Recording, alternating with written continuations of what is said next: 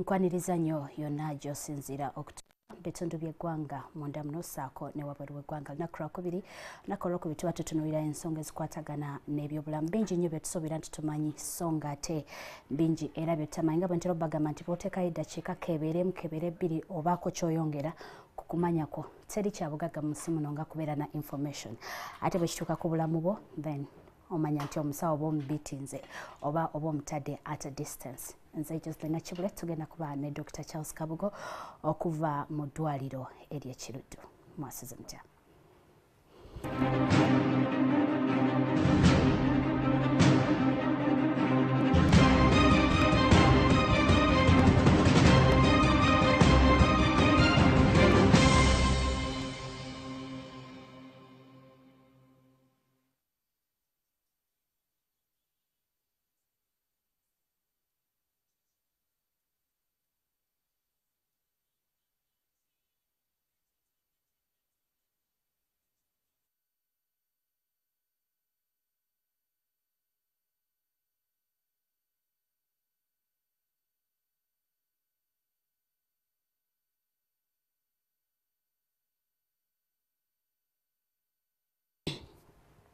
Okay, nga bwe nakugambye nti lunaku lwakubiri lubeera lunaku lwa byabulamu era nga leero tugenda kwogera ku nsonga ey'ensigo. Ensigo no this time ntegeeza kidneys. Tubaddeyo mu newsroom waggulu nga bambaza njawulira waliwo eza wansi waliwo eza waggulu. Naye tetugenda kwogera ku za wansi this time. Tugenda kutunuulira kidneys. Ebintu bingi nnyo ebikosa ekitundu ekyo eky'omubiri ate ng'era kyekimu ku kitundu ekisinga okubeera very important nti bw'okizanyisa oyinza okufuna obuzibu olumu tuzidamaginga ne bye tulya bye tukola embeera zaffe eza bulijjo era y'ensonga lwaki Dr. Charles Kabugo ali wano okusobola okutuyambako ate okulambulula ensonga eyo. Tusanise kulaba Dr. Nze nnyo Madam Kibule. Abawuliriza sanyusa basanga okutuwuliriza nga banyanjudde amanya gange Dr. Kabugo Charles nva mu ddwaliro ery'Ekiruddu ndi senior consultant physician era nze kwogera ku bulwadde obw'ensigo. Dr. tugenda kutandikirawo obulwadde bw'ensigo mbadde nsoma olwaliro ku makya nendaba nga bweyongedde ebitundu 13 ku buli 100 abantu okubeera affected. Tugenda kusooka tutunuulire omugaso gw'ensigo zino mu bulamu bwaffe oba oli awo mu maaso awo omuntu ayinza okumanya wa waakola ki waakola ensobi mu mbeera ze eza bulijjo okudamaginga ensigo zino. Webale nnyo nnyabo obulwadde obw'ensigo ensigo kyekimu zituyita ku very vital organs ebitundu by'omubiri ebikulu ennyo omuntu byatasobola kubeerawo nga talina. Ensigo zisangibwa mu lubuto era olw'obukulu bwazo Katonda bwe zaali zeetondebwa wansi w'embiriizi gye zigwera wansi ensigo zeekweka wansi eyo nti nawe bw'ofunye accident zibeera protected.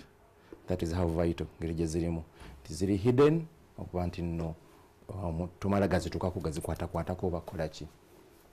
Mugaso ki ogw'ensigo guno gwe tulina? Omugaso gw'ensigo guli nti ensigo esengejja omusaayi.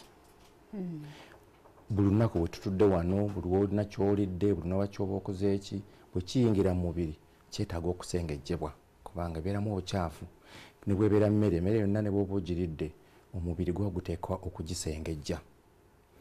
Obukyafu obwo bukolebwa ebintu bibiri ekibumba n'ensigo. Ensigo yo ogwayo ate bw'emala okusengejja obukyafu obwo neryoke bufulumiza mu musulo. Oluusi bw'ekibumba kye bukola kimenyamenya obukyafu obwo ne kibuyiwa mu musaayi kati ate ensigo yo n'ebugyamu n'ebufulumiza mu musulo. That's why njagala okuwa ekyokulabirako nti singa oba omize empeke nga zino eza penicillin ze batuwanga edda oba kuwanga doozi ya penicillin oba chlorphenical bw'onywa doozi neziwerako ogenda okulya omusulo gwo gutandisa okuwunya ki n'amoxicillin. So kikulaga nti buli ddagala bwe limala okukola mu mubiri liteeka okufuluma.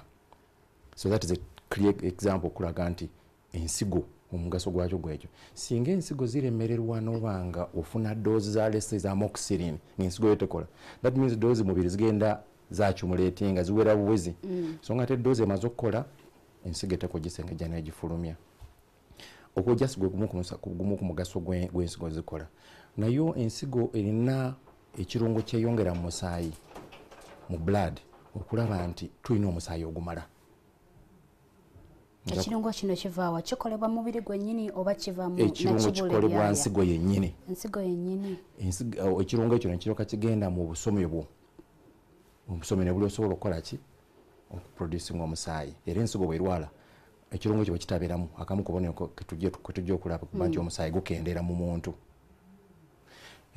ekintu ekirala ensigo kyekola kyekyokuba nti nno erina gyeyambamu gituyita calcium ayamba okugumya amagumba kati ensigo bweba erwadde calcium abeera takugasa newoba omulidde so amagumba go gabeera amanafu so ekyo nagwo mulimu gwa nsigo so byebimu ku bintu ensigo erina emigaso egiwera mu 15 that's why kitundu kya mubiri kikulu nnyo era tusaana okikuuma so basically kyekyo mu bwangu bwensobola okugamba ensigo ekola etya ensigo erina katimba nti omusaayi gujja nga bw'onobeera n'akatimbako nga bw'osengejja emicungwa akasengejja bw'onobeera n'akasengejja ngamba nti nkamudde obutunda bwange kati omusaayi bwe gujja gwe butunda buno bw'okubidde mu blender nojja kati gwena okuyita mu nsigo ensigo n'esengejja nejjamu obukyafu n'eryoka ebufulumya kati akatimba ako katera okwonooneka era maaso tujja kulaba kiki ekitera okwonoona akatimba ako ate era tetugenda kivaako kubanga twogera dda ku nsigo yogedde katimba biki ebitera okwonoona akatimba ako olwo ne bifuula ensigo ziri nti tezikyali za mugaso mu mubiri ebintu wano kati mu Uganda bye tusinza okulaba ekireese obuzibu mu kuba nti kirwaza abantu obulwadde bw'ensigo ekisinza obukulu waliwo endwadde bbiri endwadde eya sukaali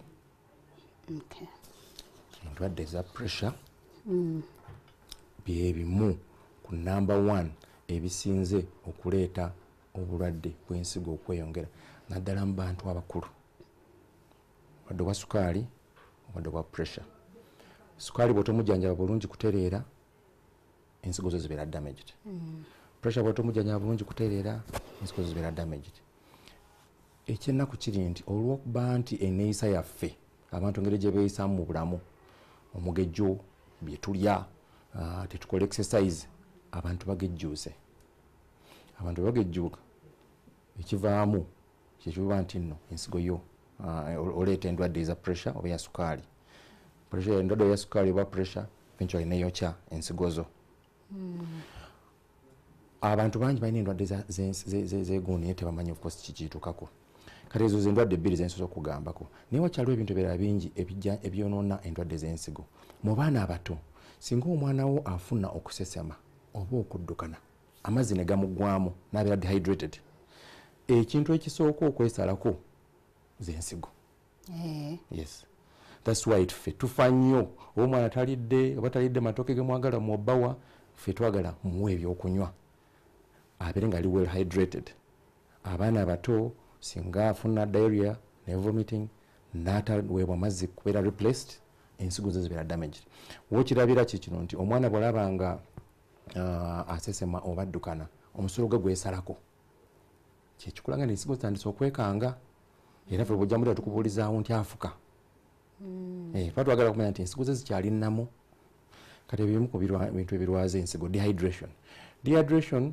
ireeta of course pressure nekka wansi ebintu byekirala ekireeta obulwadde obw'ensigo oluusi okubeera damaged singa oba ogudde ku accident n'ovaamu omusaayi omungi pressure yo nekka nnyo era ensigo zibeera damaged ekintu ekirala kyetulabika mu malwaliro ekireeseera obuzibu g'eddagala abantu bejjanjaba mu ngeri gye baagala anti gundi nalaba bamwadde liri eddagala senange nafuna ekirwadde senga wange bamwalina omanya alina obubonero bwe bumu n'amira coatemu n'amira cipro n'amirako streptomycin kati waliwo endwadde ennaku zino abantu gye baagala ennyo ya brucellosis nalwadde brucella n'afuna empiso ezo ze bakuwa ze bagamba eza brucella za bulabe nnyo eri ensigo so eddagala keribeera eddagala eryaffe ery'ekizungu bw'otolikozesa bulungi lireeta ensigo okubanga ki zonooneka ekirala kye tulabye byebintu nga herbs omanyi kati buli muntu sijja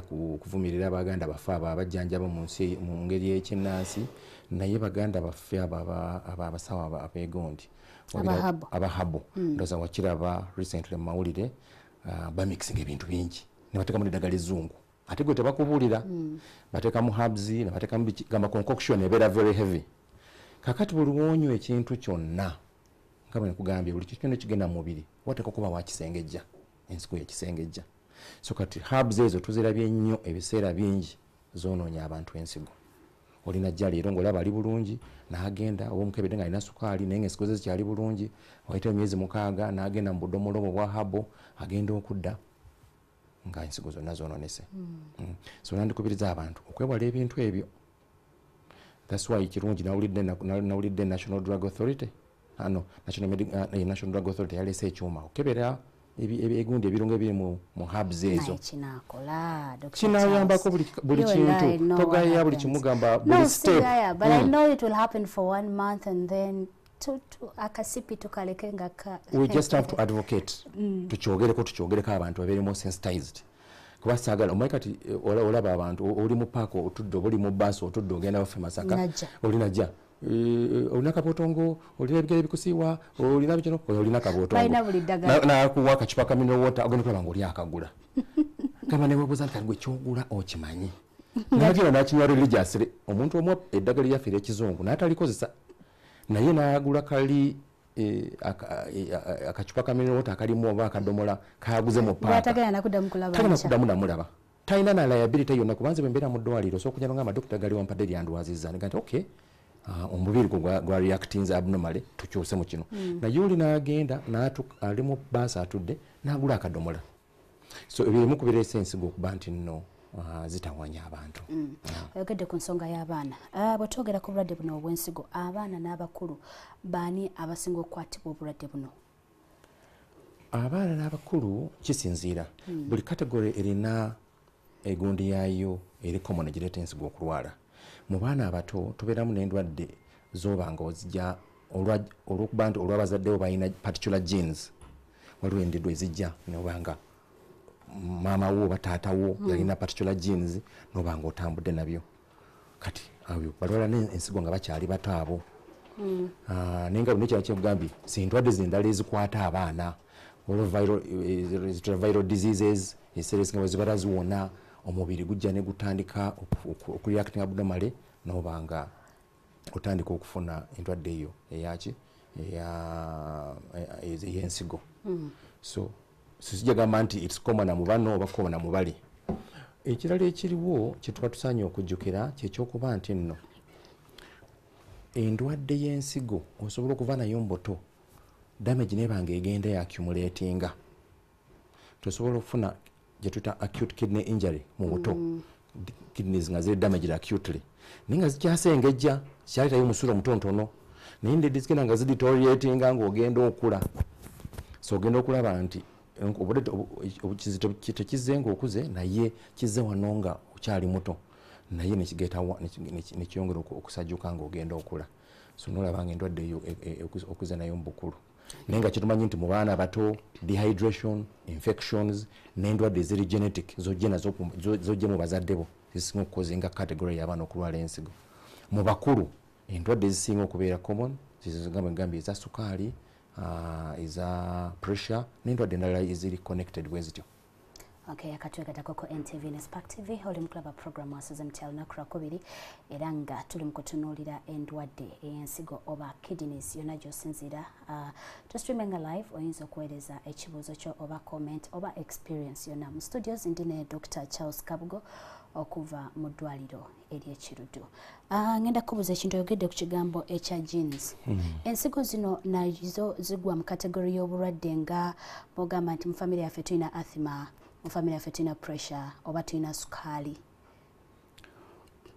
Kiyinza okuba ekirwadde ekya family nti olwokuba jjajja alina. Kati waliwo endwadde ezimu osagala kubeera very technical naye endwadde zetuyita polycystic kidney disease nga zitambulira mu family. Zitambulira mu family, maama yali agirina, taata n'abeera nayo ate nga tesuulibwayo eri gaba buli abeera nayo oteeka okufuna obulwadde bw'ensigo tugira polycystic kidney disease. Naye other than that oyinza obutasikira ndwadde ya nsigo yennyini naye osobola okuba nga osikidde endwadde kuva mu bazadde bo ezigenda okulwaza ensigo yo oba kitegedde. Tosobola okufa nga osikidde endwadde okuva mu bazadde bo nga zirwaza ensigo kuliza tuta connective tissue diseases. Connective tissue diseases nti omubiri somehow gwekyusa ne kutandika reacting against itself ne gulwanyisa omubiri gwennyini. Njiraba ngabo gamba nti muli mu family mutandika okulwanagana na wano omubiri gusobola okutandika okulwanagana gwokka na wokka. Ekyo nakyo kimanya okutambulira mu family. Nto mama we yali akirina nawe n'obeera nakyo ekibanga kitambula bwe kityo ne kikuleetera obuzibu ne kikulwaza ensigo zo. So tosikidde obulwadde bwa nsigo bwennyini naye oba osikidde obulwadde obusobola okulwaza ensigo. Okay. Dr. Charles, waliwo n'obulwadde bwemmanyi nga bwe tuyita obuyinja mu lubuto. Ojja kwesanga nti abaami kyangu nnyo omwami okulwala obulwadde obwo era bwe tutunudde statistics olaba nga abaami babina okusinga abakyala. Bwe kituuka ku kigambo ky'ensigo zino mu baami n'abakyala kyo kiri kitya? Research alaga ki? Okay. Kirungi ogere ku kategori eyo ey'obuyinja mu nsigo. Obuyinja mu nsigo obwo of course bwa bika bingi kansi oyogera ku buyinja obw'ensigo. Kuba obuyinja obukwata eno mu gallbladder obwo nabwo obuyinja obwo tebulwaza nsigo obukwata eno nga ku kibumba. Naye waliwo obuyinja so nadde mpereza producer waliwo omanyi ensigo eva waggulu bwete n'esengejja omusulo n'ebeerako ze bayita enseke ezitwala omusulo wansi mu kawago. Akawago kalinga temporary storage nti omusulo gubeera mpaka lweyagala okufuka. Kati ezo enseke ezitambuza omusulo okuva mu nsigo okutuuka eno mu kawago bw'oba tonywa amazzi gamalala so tugamba abantu kati nga mu bugumino nga bwolabirirwa kati tugamba nywa amazzi, take a lot of water. Obenga buli kaseera system eflashinga. Oliose noyongerako take a lot of water. Akulaba yinza ogamba doctor aliko NTV ne spark natugaa tunywe. Nasooka anywa buli kati. Amazzi. Okuba nti ensigo zo buli kaseera ziba zifilteringa naddala mu bbugumu lino. Nti bw'otogira then oba weeretedde risk ey'okubanga ojja kufominga obuyinja mu luseko olwo. Bufominga eri waggulu oluseko bujja ne luleeta eno omusulo ne lugutuusa eno wansi mu kawago. Kati obuyinja obukwata omwo bwe kakujja ne kakwata obwa kaseke katono nnyo kanye bwe kabeera muli kakwezinga gye tuta back pressure ne katandika okukosa ensigo emabega. Ensigo nenkazo kati omusulo bwe gudde emabega gwokya ensigo.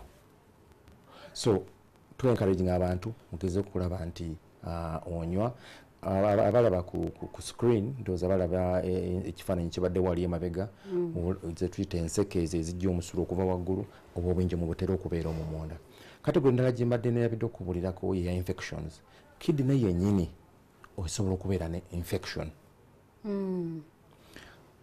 Infection ya kidney tugiyita pyelonephritis nti ensigo ebeera erwadde era bw'erwala nga bwolaba ofuna ebbwa ku lususu ofuna enkovu n'ensigo bw'erwala efuna enkovu eyo n'esigalirawo ddala ne damaginga kidney. So omuntu aba tayanguye kujjanjaba mangu ekyo olaba nga ensigo obujja gikosa. Tulina kategori endala y'omu bakadde abalina prostate. Ndozo bawuli abakadde bagenda bafuna prostate n'egejja so that omusulo ne gubanga tegukyafuluma. Omusulo gutafuluma gudde emabega ne gwokya ensigo. That's why abantu abakadde kubanga omusulo gwesibye togwanguyira gusumula gufulume kubanga bwe gusigala nga gukyamwokya ensigo ziguzookya.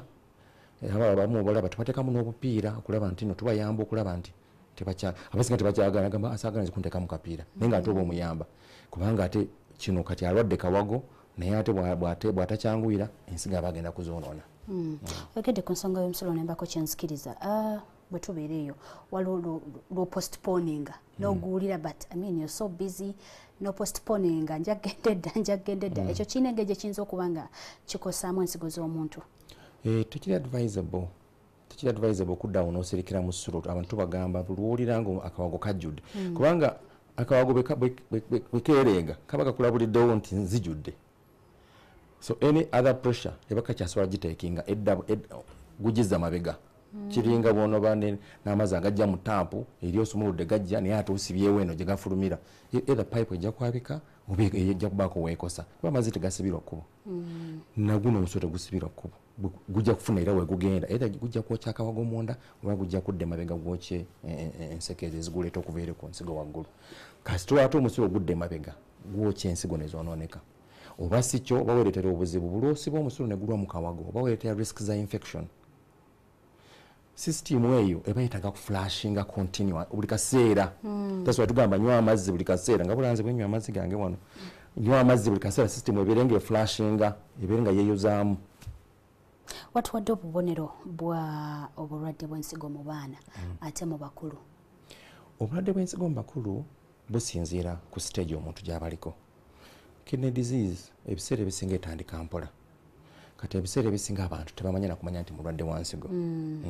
So obubonero obusooka buli mu lusawo tuyita non specific, kuba ensigo ebeera ekyasobola okusengejja naye ng'etandise okukosebwa, etandise okukwacumulatinga obukyafu munda. Obubonero obwo busooka nakubanga bukoowu, tolina maanyi, appetite egenze, egamba era abasinga bagenda namira coatem, namira eddagala ly'omusujja, namira empiso zino zi Brucella, maikati Brucella z'endwadde abantu ze baagala, anti nina typhoid, olatambula n'akaguni, nina typhoid, banzinjaba typhoid. Naye ng'ebiseera ebisinga oluusi ebeera organ yeri damaged, naye ng'ekyali ale. Obulwadde gye bukoma okugenda nga bukula, kati gye tuyita terminal, gye tuyita end stage renal disease, obulwadde bukulidde ddala. Kati obubonero bwejjirayo ddala, kubanga omusulo gukendeera, omusulo gw'obafuka gukendeera, oluusi up to 0 noba nga tokyafukira ddala, oba oluusi ofukayo butono nnyo nga tebuli concentrated. Ogiraba? Onywa naye nga tofukayo katono bwe kati, nga olaba kabeera nga majaani. Kabeera nga majaani. Because ideal omusulo omuli guli nomu otekubanga guli clear, oba mubugumu bweriti beeramu akayeera katontono, naye bw'olaba nga omusulo gukufukidde ddala ng'amajaani amakwafu, dduka mangu ogenda olaba omusawo bakebere. Ekyokubiri kyekyokuba nti notandika okuzimba, tugiyita early morning puffiness, nti okera ku makya notandika okuzimba amaaso. Olaba akafaananyi kenabaweerezaawo amaaso gaobuuza webase nnyo, abalala bannaffe abanywako nolowooza ndowooza yasuza nywedde. Exactly. Kati obuzibu obwebugira nti puffiness eyo ebiseera ebisinga eggwawo olunaku bwe lutambula, kati n'okigayalirira nti okera ku makya ng'ozimbye naye bw'otambulatambulamu awo nekitereera oba ne base bubi oba nanywedde bikimu. So kozi oyo n'ensigo, nkozi ensigo zonooneka. Ekirala akabonero akalala bwe bukoowu, ogenda okulaba ng'otandise okukoowa, tokyalina emirimu gy'obadde okola egya bulijjo okutambula, tokyasobola kutambula, ozimba ebigere, oteekako abnormal weight. Abakulamu okusooka bayinza okulowooza nti ofunye ssente, kumbe oli ku kirwadde kw'otudde. Kati bwe tulaba omunene tumanya ogenda wa Kiwanda.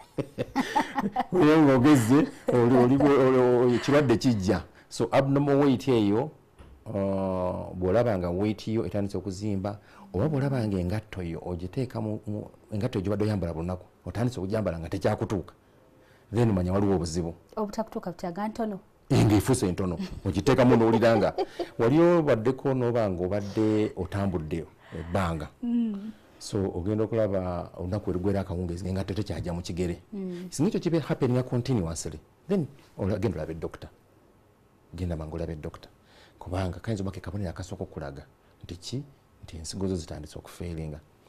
Now endwadde z'ensigo nga zonna ng'endwadde endala zonna bwe zibeera, tuba twagala nnyo gikwata nga bukyali, kama nga tennaba kusajjuka, naye abantu bagenda okujja ng'esajjuse ng'ali ku end stage. Ate abasinga wakati awo bw'alaba nga alwadde n'agenda, kubanga omusaayi gutandika okugwamu, nawe olaba ebibatu nga bitangadde, in fact olaba omusaayi nga gukuweddemu, ogenda okulaba ng'otangala, guni ng'otanggadde, kati nga genda otabulayo ebikoola bya ovacado, tabulayo n'ebyemicungwa, tabulayo nabiki, tabula n'essere, omufumbe, kati oyongeramu insult kidney already imaze okulwala. Yes, atulaba ku NTV Perspective olaba program Mwasuze Mutya tugenda kuba nga tuwumulamu, ate bwe tunaba nga tukomyewo ne Dr. Charles Kabugo okuva mu ddwaliro ery'Ekiruddu. Tugenda kuba nga tulaba biki ebyo bye tulya oba embeera zaffe eza bulijjo ate zivuddeko obuzibu okulwaza ensigo zaffe. Nakugambye nti streaming live era osobola okutugoberera, comment yo ekibuuzo oba experience ne later amasimu tujja kuba nga tugata osobola okuba nga owayaamu ne Dr. Charles. Tovaawo.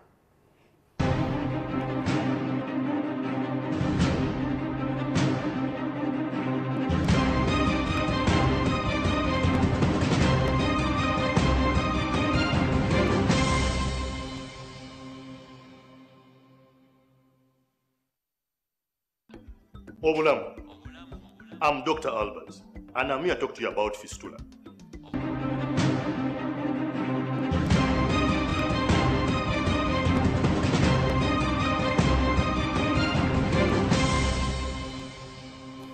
ennyo tukyagenda maaso ne program Mwasuze Mutya NTV ne Spark TV to streaming live ku mikutu gyaffe egya social media okuli ogwa YouTube, Facebook ate ne Twitter.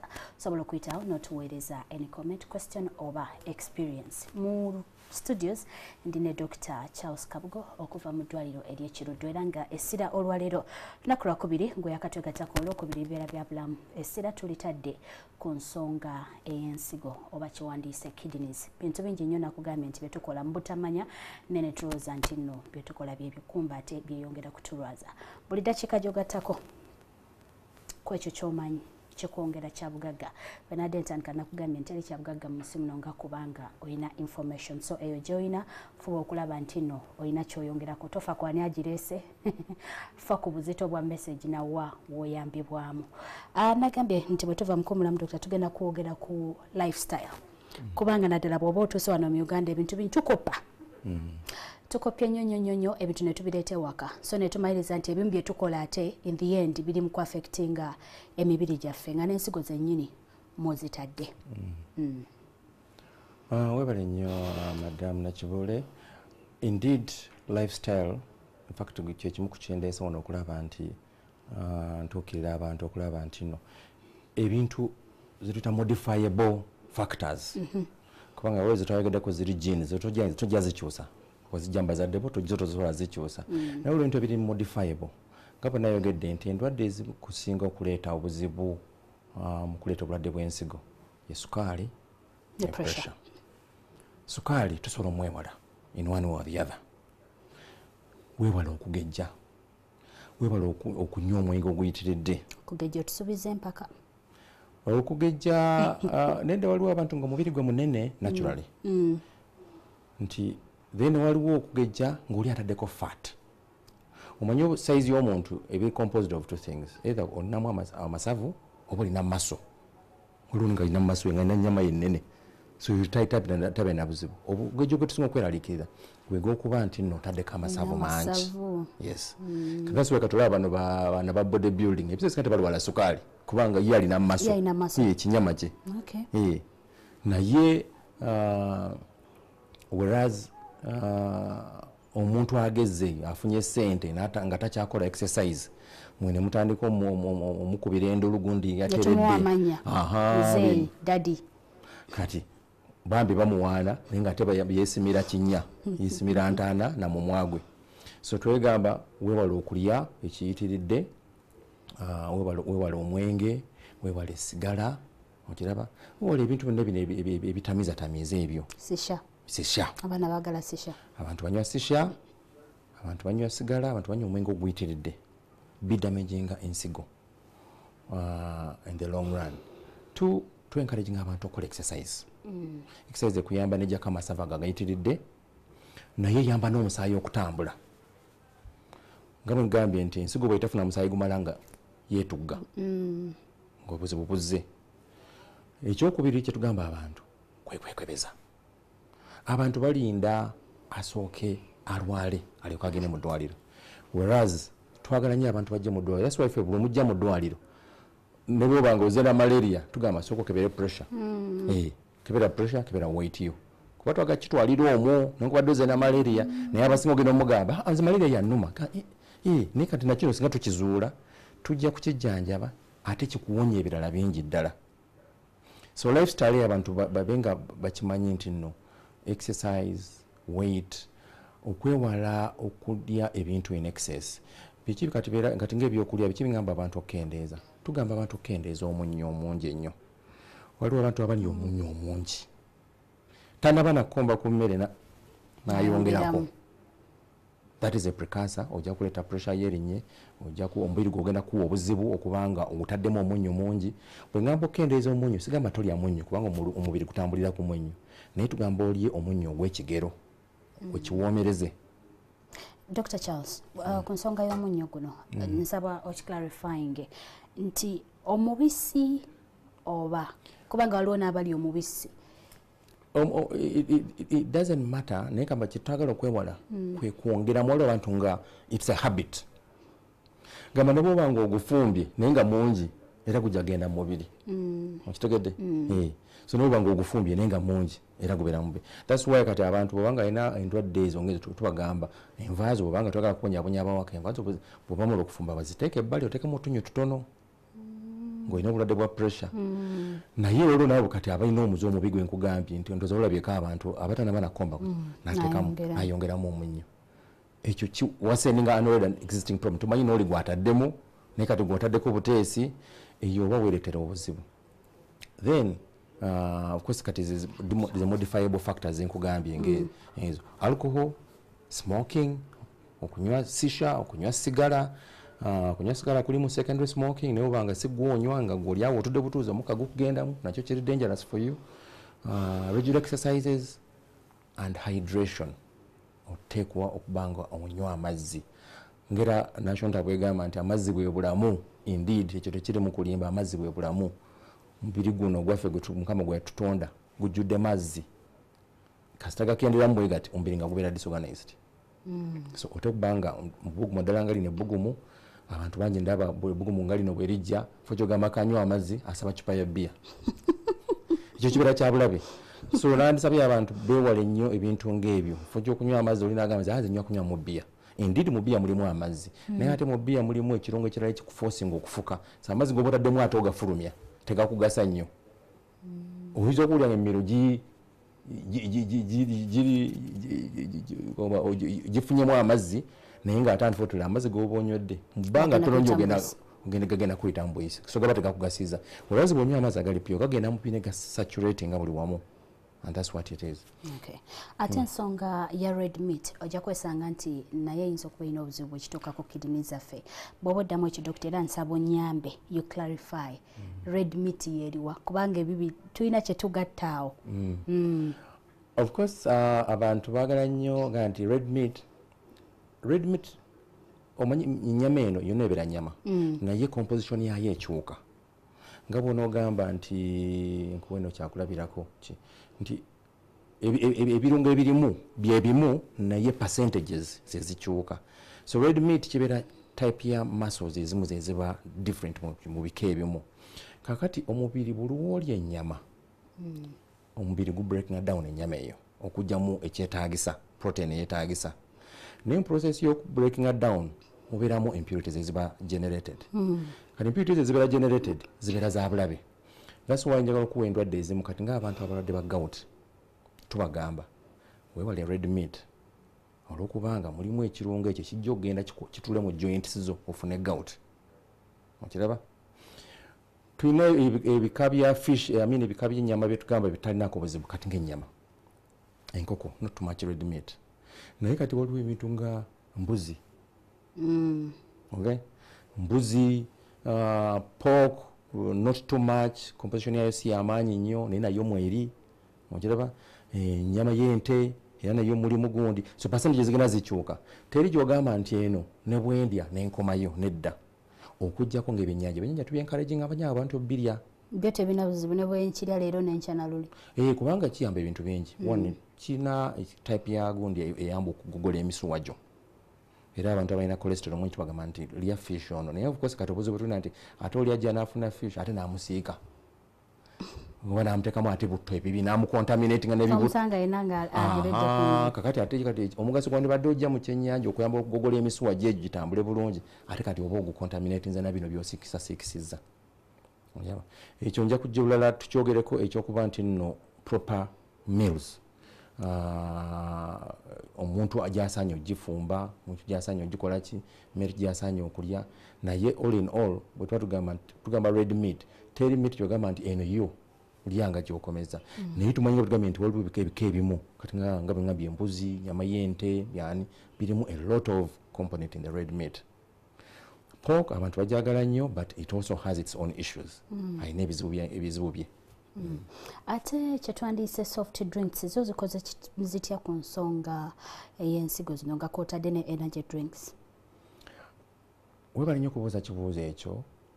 Soft drinks sagala ku campaigning abannaffe bakola soft drinks naye amazima gali nti soft drinks zaffe ziri ku market wano mu Uganda zireese obuzibu zicontributinze ku mugejjo oguli mu baana lunaku mbagamba nti buli kacupa ka soda akamu konywa akamu kalimu obujiko bwa sukaali 10 wakati wa 10 ne 12 akacupa kamu kati ogenda omuntu ng'atudde ku mpata anywedde bucupa bwobwo saaba anywedde obujiko bwa sukaali obusoba 30 omulundi gumu kiki ky'oba oleese oba otaddemu sukaali mungi nnyo ateetaagisa mu mubiri olwo otandise olugendo olwo olukutwala eri sukaali ate kyennaku bwe tumala okunywa buno kuba usual abeera ku pate naddeka neyebaka sukaali neyebaka so we now abantu tubagamba nti mwewale nnyo ebintu ebirimu carbohydrate ebyo mwewale okulya emmere ng'obudde bugenze n'ogenda newebaka bwebasi so geza kulaba nti nno emmere yo giryanga bukyali n'obanga okyatudde nebanga etambula nebeeranga eri digested nebanga in fact abalungi abakola obulungi nakutuka emmere agira saawa emu ng'agenda kubaka saa 5 so ogenda okubakanga system emaze okubeera cleared but all in all soft drinks zirina sukaali mungi zituletedde obuzibu. That's why ndowooza yali mwezi guwedde twalina wiiki bwetatugambira nti nno obesity mu baana abato eyitiridde gugenda olaba omwana wo nolaba agezze noga nti mwana wange anyirira naye ng'ebiseera ebisinga omugejjo oguyitiridde gwa bulabe eri omwana era ye mwana agenda okufuna sukaali omanyi sukaali akwata abaana abato kansubira mu kimanyi sukaali akwata mu baana abato ate sukaali w'abaana abato abeera muzibu abeera wakufuna mpiso ye tabeera wampeke ebiseera ebisinga abeera wampiso so omwana buli agenda okula ekintu kyonna mpiso kati you can imagine so tugamba abantu nti mugezako okwewala okuba nti mukozesa ebyo ebintu ebiwomerera ekiriitiridde naye naawe omuntu omukulu bw'obanga oli emmere yo tudiscouraginga nnyo omuntu okuba nti nno gwasizewo leero ngenda kulya kawunga na muceere nga teko n'obumonde oba n'emuwogo because all that is carbohydrate olabidde chapati nateka chapati all that is carbohydrate tasaako greens kama bi greens ng'ebyo gana amatoke gaffe gano kintu ekisinga obulungi kubanga mulimu carbohydrate mutono nnyo so gayamba nnyo okuba nti nno gakendeeza sugar sukaali w'engeri gy'alinnyamu so tukulaba nga ekyo tukulaba nti tukyadressinga naye ekirala ekya soft drinks ekya drinks kyobadde yogerako ze energy drinks nyingi eziri ku market ezitali tested tyokera bukezi ku makya nakibuule n'ogenda n'odda mu garaji yawaka jjajjawo yakuyigiriza okukola ebidrinks n'okola concoction yo n'okola omubisi gwo n'oteekamu preservatives wo nga bwozitegedde kyamuteeka ku market UNB esegezezaako okulaba nti ebinoonyereza naye bingi byolabanga bibadde ku market okumala ebbanga bagenda obizuula nga mulimu ebitamiiza mulimu n'ingredients endala nyingi ez'obulabe eri omubiri gw'omuntu ebyobulabe eri omubiri gw'omuntu so nandi appearance eri abantu okunywa kasoda olumu n'olumu si kibi naye kifuula habit nti nze ngenda kuba nga nywa soda buli kaseera kyabulabe eri obulabe kyabulabe eri abaana kyabulabe eri naawe omuntu omukulu ensigo mu baami bano omwami ng'abadde yalwadde ensigo aba akyalina omukisa okusigala nga ebyomukwano bitambula bulungi n'abakyala kambateekeko kubanga I mean this is something for both of us tekina ngeri gye kyaffectinga mu mukwano gwa Nakibule n'omwami we in case any of us ayina obulwadde bw'ensigo. Indeed, you can't be spared. In fact, one of akamu kabonero ka ensigo okulwala tugita erectile dysfunction. Tugita ED. Erectile dysfunction nti omusajja batakyasobola kufuna bwagazi obwo n'ekirala nti tugita exercise intolerance nti omusajja batakyasobola kukola mirimu gy'amaanyi. Okay. Kubanga bulwala ensigo omusaayi gubeera mutono okowa mangu system yo generally yonna enafuwa naye it is obvious tumanye nti nno abasajja abasinga bafuna erectile dysfunction nti obwagazi bwe bukendeera obusobozi bw'okubanga asobola okukola ekikolo ekyo buba bukendeeredde ddala era mu bantu abamu mu famire ezimu balimu n'okuzaala asobola okulema okuzaala olwekyo naye kati really kati obubone bwe busemberayo ddala kati ngazi omusawo kinnuma nnyo omulwadde okujja ewange ng'ali ku stage eyo kumanya nti omuzungu bwagamba you've lost the bus omaze okuyitako nti oba olina bitono nnyo ebyokukola obujjanjabi bwe buba bukalubye nnyo nze njagala nnyo abantu one bapreventinge ekirwadde kino obutabakwata bw'abanga bakifunye bajje nga bukyali otherwise erijja biggwera eri obujjanjabi bubeera buzibu nnyo. So obubonero obulala bungi bwesogedde kati nga omuntu kati waliwo akabonero akamu akali obvious tugiyita ashe obeera ngeyesize powder yokera ku macyanga oli musiiwuufu ne bwesiga ebizigo okwenkanawa tebinoga obeera musiiwuufu nti obutwa buli obwandibadde busengejjebwa ensigo tebufuluma kati omubiri gunoonya alternative methods okubufulumya gutandika bufulumiza mu lususu kati gutandika okubeera nga alina omunnyo kubanga omuntu gwakutte omunnyo oguli very fine n'agukuyiraga buli obukyafu obwandibadde bufulumira mu nsigo kati butandise okunoonya amakubo amalala kati bugeza okunoonyera bufulumire mu lususu kati wegenda okulaba omuntu ng'ali ashe ng'alina obusiufu oluvuvuvu oluli awo totegeera nga ne bweyesiga ebizigo alina ashe appearance.